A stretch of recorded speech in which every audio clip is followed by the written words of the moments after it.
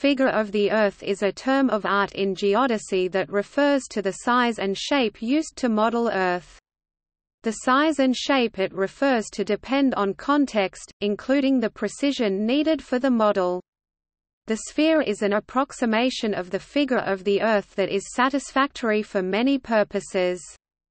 Several models with greater accuracy have been developed so that coordinate systems can serve the precise needs of navigation, surveying, cadastre, land use, and various other concerns.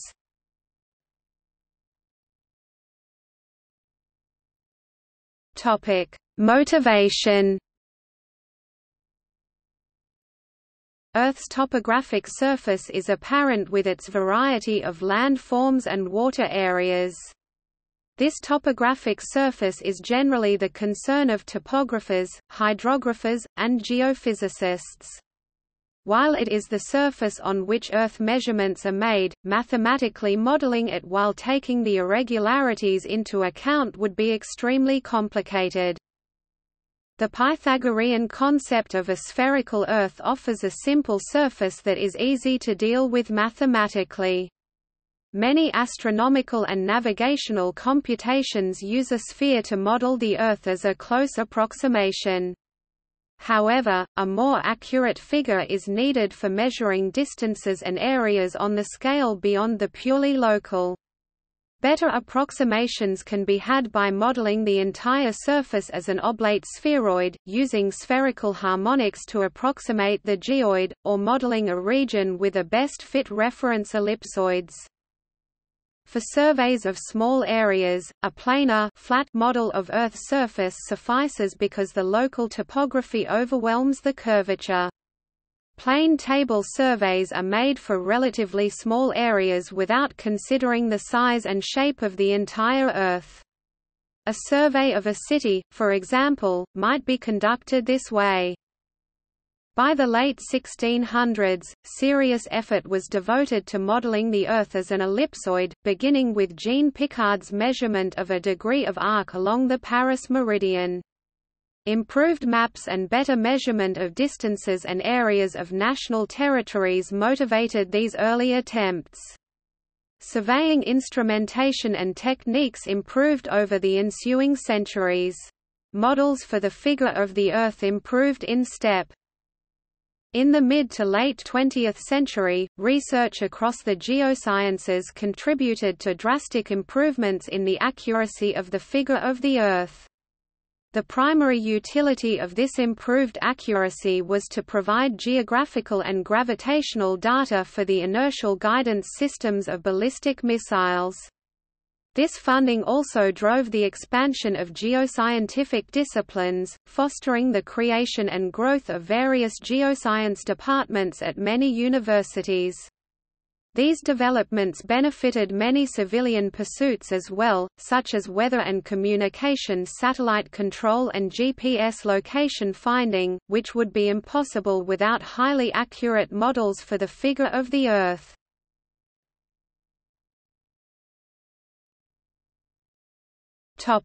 Models. The models for the figure of the Earth vary in the way they are used, in their complexity, and in the accuracy with which they represent the size and shape of the Earth.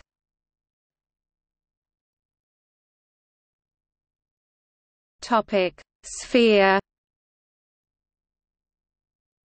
The simplest model for the shape of the entire Earth is a sphere. The Earth's radius is the distance from Earth's center to its surface, about 6,371 kilometers, 3,959 miles. While radius normally is a characteristic of perfect spheres, the Earth deviates from spherical by only 0.33%, sufficiently close to treat it as a sphere in many contexts and justifying the term, the radius of the Earth. The concept of a spherical Earth dates back to around the 6th century BC, but remained a matter of philosophical speculation until the 3rd century BC. The first scientific estimation of the radius of the Earth was given by Eratosthenes about 240 BC, with estimates of the accuracy of Eratosthenes' measurement ranging from 2% to 15%. The Earth is only approximately spherical, so no single value serves as its natural radius. Distances from points on the surface to the center range from 6,353 km to 6,384 km, 3,947 to 3,968 miles. Several different ways of modeling the Earth as a sphere each yield a mean radius of 6,371 km, 3,959 miles.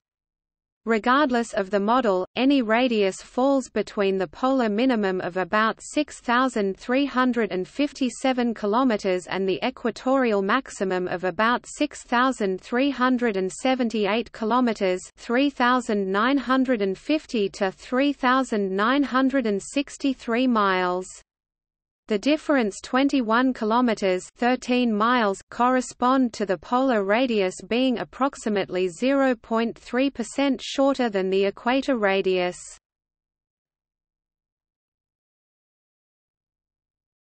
Topic: Ellipsoid of revolution. Since the Earth is flattened at the poles and bulges at the equator, geodesy represents the figure of the Earth as an oblate spheroid. The oblate spheroid, or oblate ellipsoid, is an ellipsoid of revolution obtained by rotating an ellipse about its shorter axis. It is the regular geometric shape that most nearly approximates the shape of the Earth. A spheroid describing the figure of the Earth or other celestial body is called a reference ellipsoid. The reference ellipsoid for Earth is called an Earth ellipsoid. An ellipsoid of revolution is uniquely defined by two quantities. Several conventions for expressing the two quantities are used in geodesy, but they are all equivalent to and convertible with each other. Equatorial radius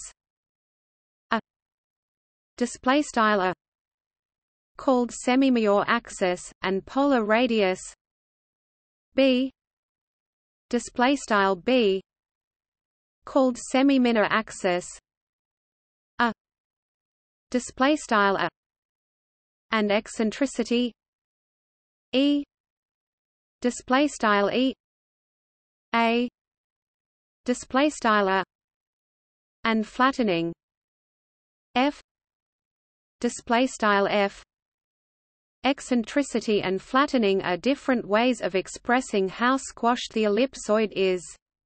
When flattening appears as one of the defining quantities in geodesy, generally it is expressed by its reciprocal.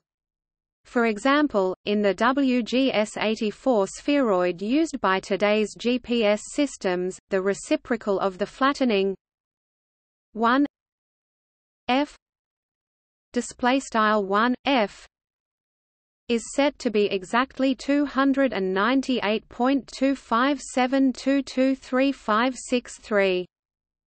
The difference between a sphere and a reference ellipsoid for Earth is small, only about 1 part in 300. Historically, flattening was computed from grade measurements. Nowadays, geodetic networks and satellite geodesy are used. In practice, many reference ellipsoids have been developed over the centuries from different surveys. The flattening value varies slightly from one reference ellipsoid to another, reflecting local conditions and whether the reference ellipsoid is intended to model the entire Earth or only some portion of it. A sphere has a single radius of curvature, which is simply the radius of the sphere. More complex surfaces have radii of curvature that vary over the surface. The radius of curvature describes the radius of the sphere that best approximates the surface at that point. Oblate ellipsoids have constant radius of curvature east to west along parallels, if a graticule is drawn on the surface, but varying curvature in any other direction.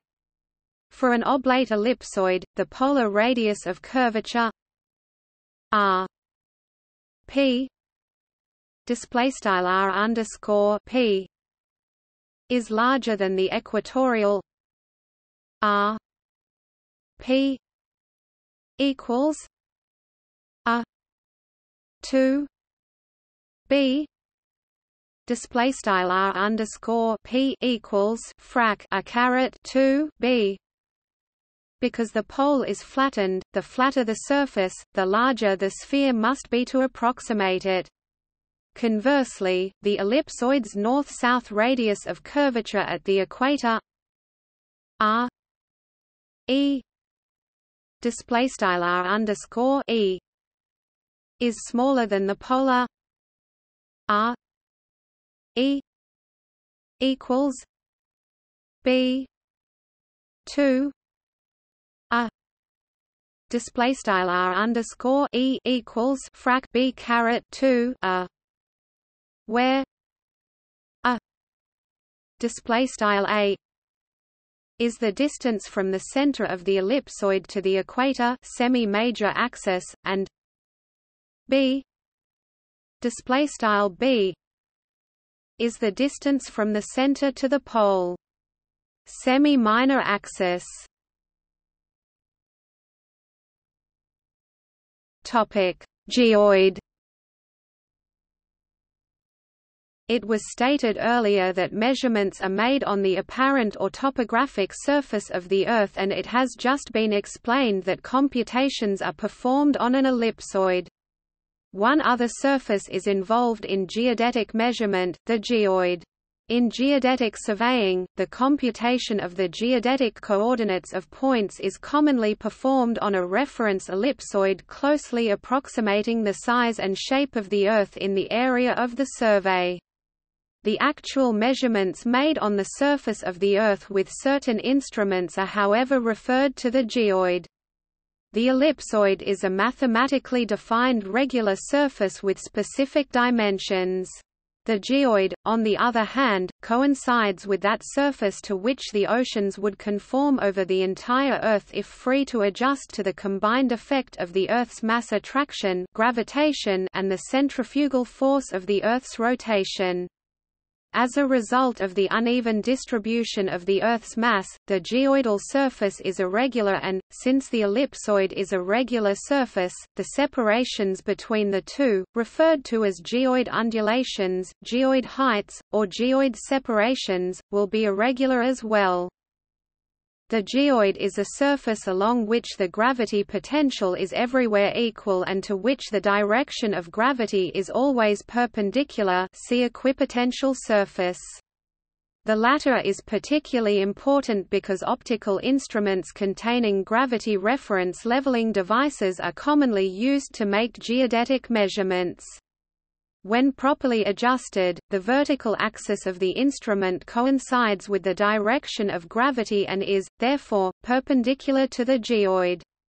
The angle between the plumb line which is perpendicular to the geoid, sometimes called the vertical, and the perpendicular to the ellipsoid, sometimes called the ellipsoidal normal, is defined as the deflection of the vertical. It has two components, an east-west and a north-south component.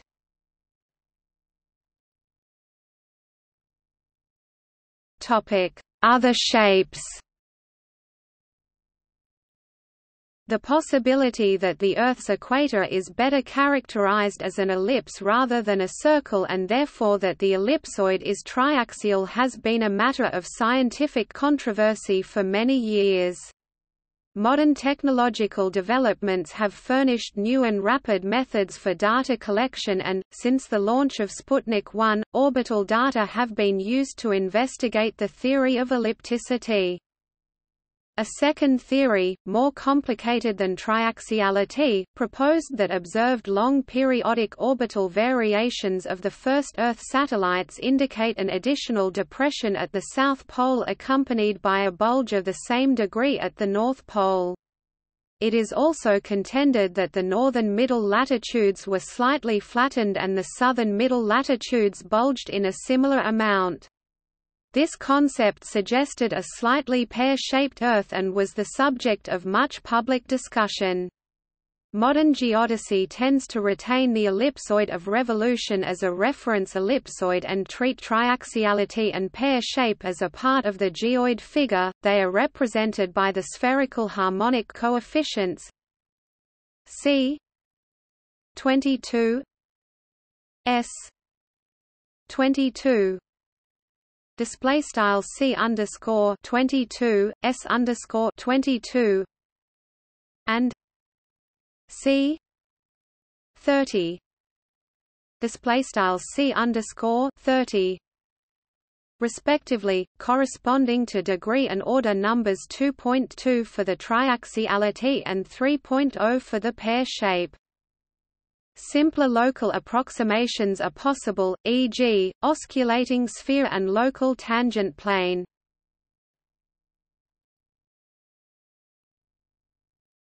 Topic: Earth rotation and Earth's interior. Determining the exact figure of the Earth is not only a geodetic operation or a task of geometry, but is also related to geophysics. Without any idea of the Earth's interior, we can state a constant density of 5.515 grams per cc and, according to theoretical arguments see Leonhard Euler, Albert Wangerin, etc., such a body rotating like the Earth would have a flattening of 1 to 230. In fact, the measured flattening is 1 to 298.25, which is closer to a sphere and a strong argument that Earth's core is very compact. Therefore, the density must be a function of the depth, ranging from 2.6 grams per cc at the surface, rock density of granite, etc., up to 13 grams per cc within the inner core. See structure of the Earth.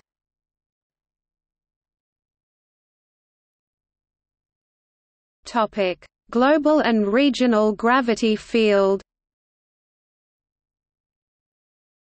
Also with implications for the physical exploration of the Earth's interior is the gravitational field, which can be measured very accurately at the surface and remotely by satellites.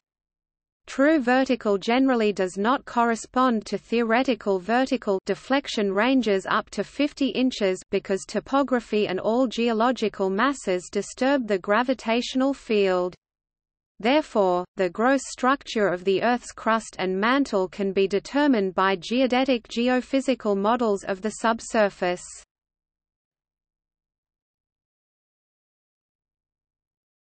Topic: Volume. The volume of the reference ellipsoid is V. Topic: 4/3 pi are 2b, where a and b are its semi-major and semi-minor axes. Using the parameters from WGS 84 ellipsoid of revolution, a 6,378. 137 kilometers and b. Topic: 6,356.7523142 kilometers v. 1.08321 times 1012 cubic kilometers, 2.5988 times 1011 cu mi.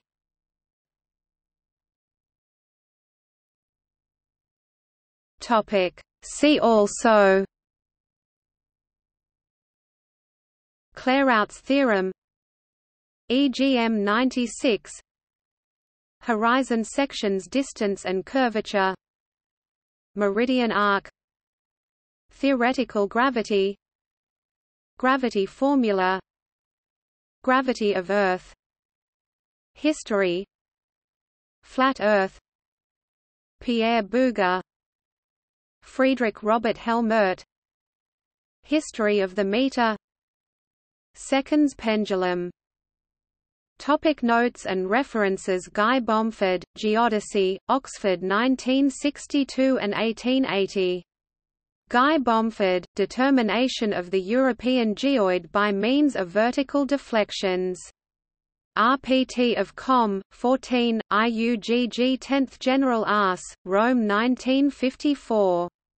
Karl Ledersteger and Gottfried Gerstbach, Die horizontal Isostasy, Das Isostatische Geoid 31. Ordnung. Geowissenschaftliche Mitteilungen Band 5, 2 Wien 1975. Helmut Moritz and Bernhard Hoffmann, Physical Geodesy. Springer, Wien and New York 2005. Geodesy for the Layman, Defense Mapping Agency, St. Louis, 1983.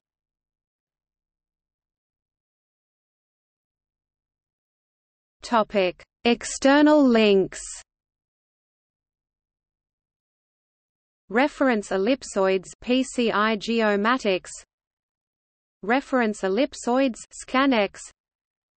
Changes in Earth shape due to climate changes. Joss Lay's The Shape of Planet Earth